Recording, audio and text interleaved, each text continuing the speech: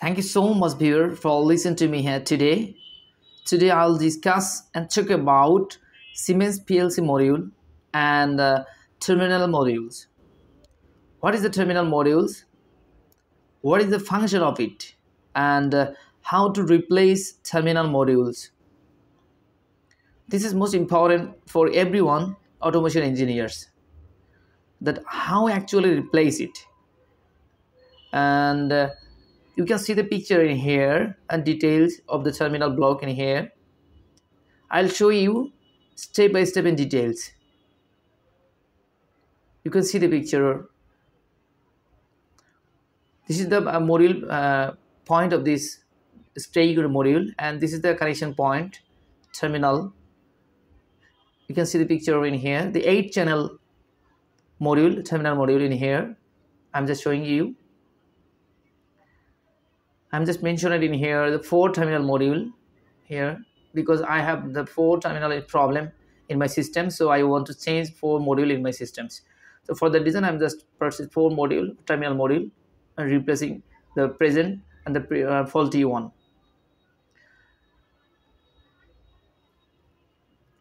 You can see the picture in here. So please stay with me until finish the video. Otherwise, you cannot understand in details. First of all, I'll describe and talk about terminal module. That means base connector of the PLC. This is Siemens brand terminal modules and type of these models 6S7139 and 4CB20 and 00 and G02. And here I'll put the DI module for your better understanding. You can see the picture in here, how I put the module and how I remove the module from the terminal modules or base connections. And now I'll show you how to open the terminal modules from the picture. You can see now at bottom side of the module are the locking system for fixing in control panel. You can see now I remove the lock and open the terminal modules. You can see I already opened this, and look at the picture. Every cordially this is bus communications. I'm just mentioning it here for indications, and this one is bus communications, and this is 24-volt common, and this one is for another one is the locking system for the fixing it properly with the terminal modules. And now you can see again fix it. How is it time fix it? You can see this is very simple. Yeah, you can see I'll just fix it properly. This is very simple, but to do it very carefully.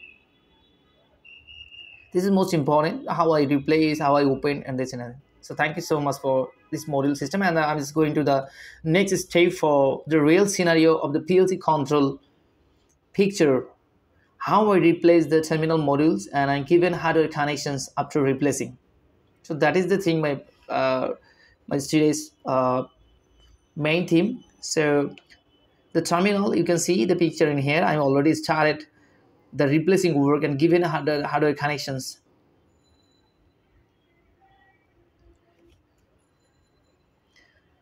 I'm just open faulty one PLC module, digital input module, and just putting the terminal module and given the hardware connection from the 1x1 8-channel connection.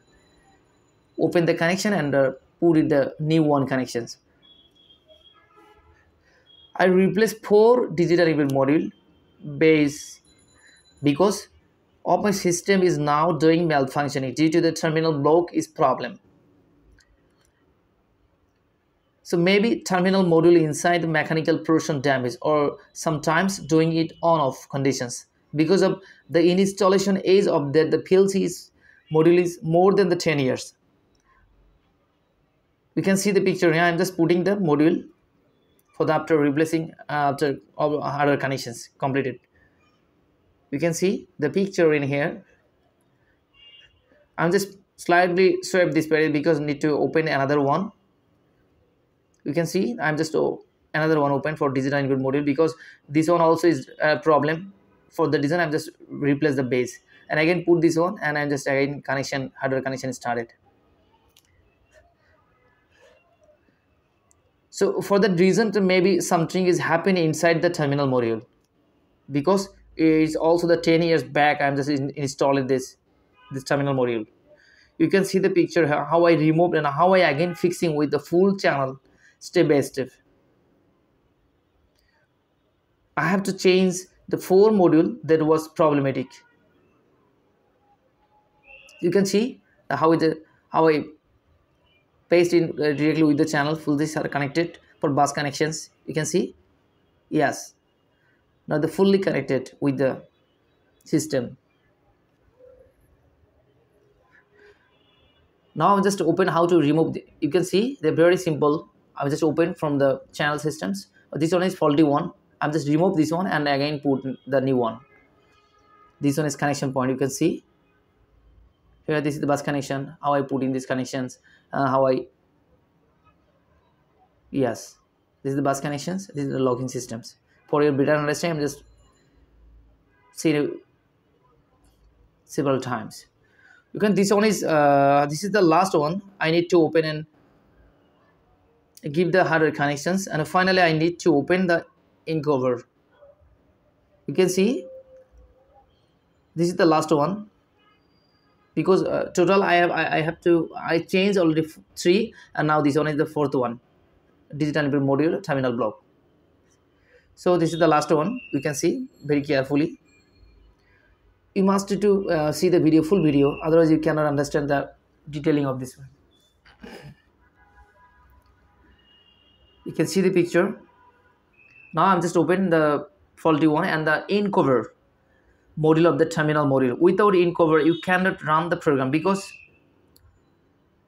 the program showing error, the hardware connection faults.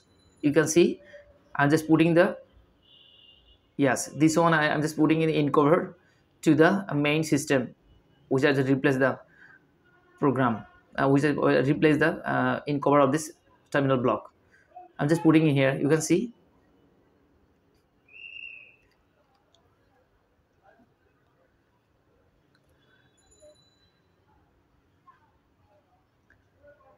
Oh, there is some problem. So now the putting is very carefully. Okay.